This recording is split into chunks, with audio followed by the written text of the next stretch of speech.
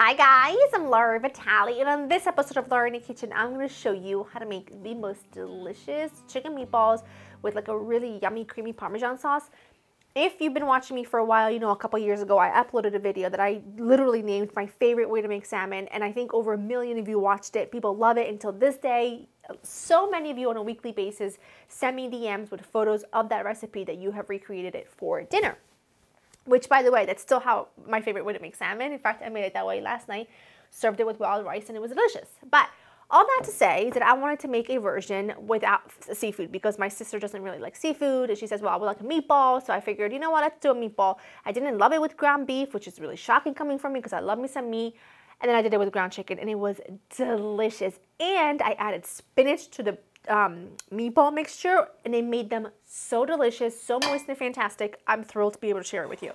I've got my oven preheated to 400 just because I'm going to toss the meatballs in the oven to cook so that I don't have to deal with it rolling them around in my pan, but you can do them both ways. Breadcrumbs, ground chicken. Ground chicken does not have a lot of flavor. We know this. We need to keep it moist, so I'm going to give it flavor by grating in some garlic, lots of Parmigiano, some Italian seasoning, salt, pepper, and of course you're going to go ahead and use an egg to bind it all, and your spinach. Spinach is going to give you flavor. It's also going to keep them really moist, and if you have little ones that don't like to usually eat spinach, toss them in here and they'll have no idea. They might notice by the color, but you can just tell them it's parsley. It'll be fine. But they're really delicious. So I'm just going to grate in some garlic. A few cloves will do. Let it rain, some Parmigiano, a little Italian seasoning. You can add some fresh basil or fresh parsley here if you wanted to. I'm going to add my egg. Just throw it all in at the same time. It don't matter. It's going to be great. And some sale, some pepe. And before I get my hands dirty and touch anything, I want to just take a little bit of olive oil onto my baking sheet that I have lined with some parchment just so that they don't stick and become really nice and delicious.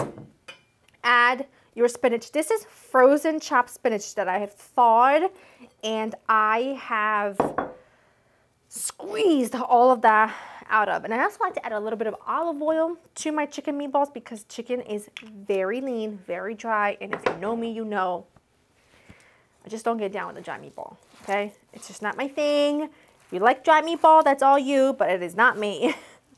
I'm just gonna go ahead and give it a nice mixeroo. When you add spinach, look at how much it bulks that up. That's just a pound of ground chicken, okay? And look how much it makes.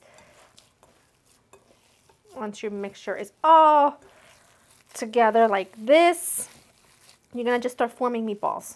And you can make them as big or small as you want. I'm taking a little bit of the oil from the baking dish, and I'm just doing that. And you can make them as small or as big as you want. I kind of like to do, I don't know, something in between, I suppose. Not too big, not too small, but they are dinner size. So I want them to be a good amount, a good size. Take a little olive oil, drizzle it over the top. You can absolutely just do these in your skillet or in your saucepan, you know, in your whatever vessel you're cooking this whole thing in. Sometimes, I'm not gonna lie to you, I can't stand having to roll around meatballs in a skillet.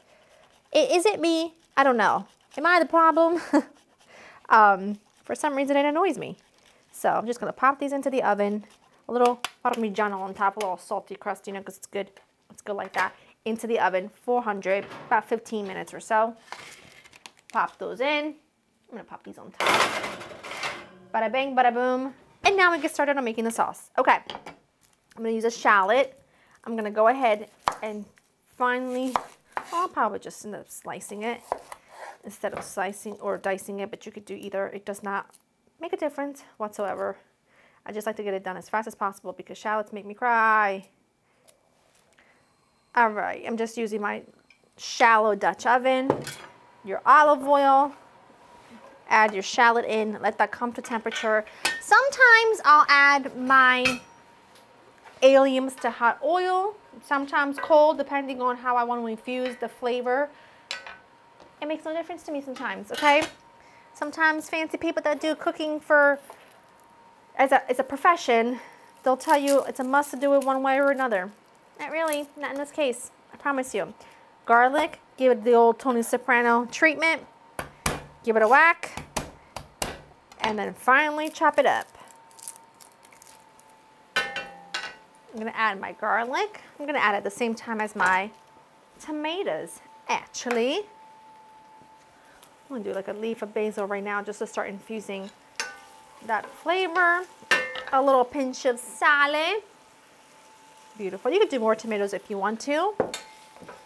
They just kind of add a little bit of color and just slight sweetness. And I'm just gonna gently let this cook for like 4 or 5 minutes because honestly, we're just waiting for the meatballs to come out of the oven. And then everything else comes together in like, I don't know, 7 or 8 minutes. So when those come out, it's gonna be really quickly. You might wanna get your side dish ready before you get this whole thing ready. I would do like an risotto, which is on my website. If you haven't made it, it's delicious. You could do a pot of rice. You could do some polenta. You could do some angel hair.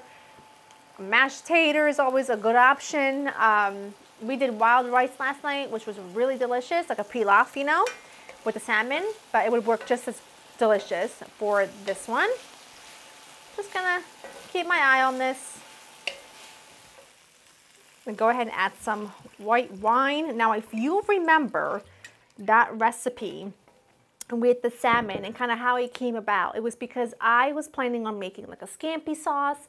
So I went ahead and added the wine. And then at the last minute, I was like, oh, I really wish I could have done like a Parmesan cream sauce. But then I added the cream anyway. I was like, oh, how bad could it be? And it was sublime and so delicious, and there's no going back. But if you don't want to add wine, just go ahead and skip it and add your chicken stock in heavy cream. But this is delicious. I'm gonna let this increase the heat, bubble up, and then we add the next ingredient.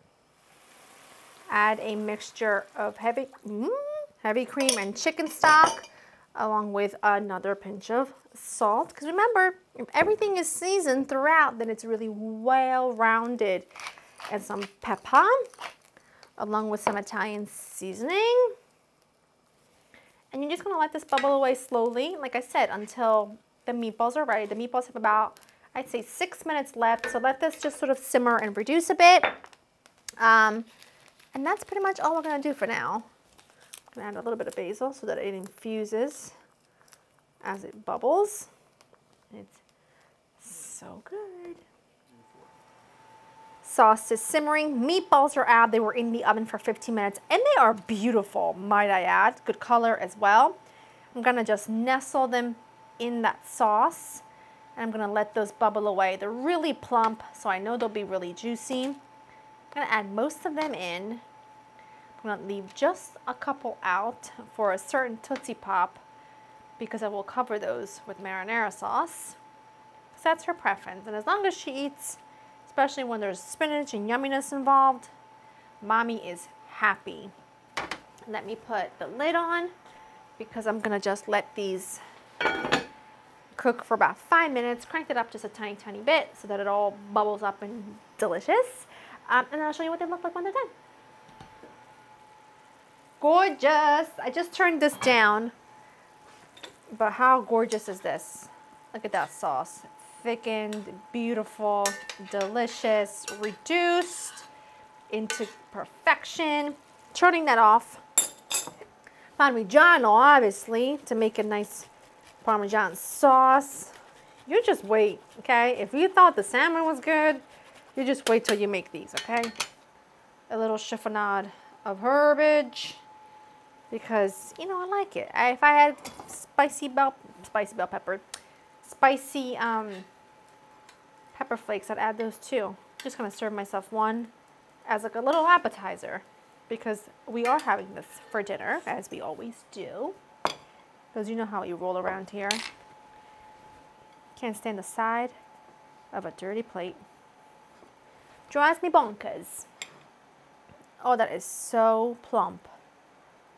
Ah, gorgeous. Gorgeous, gorgeous. Oh, they smell so good. Oh, they smell so good.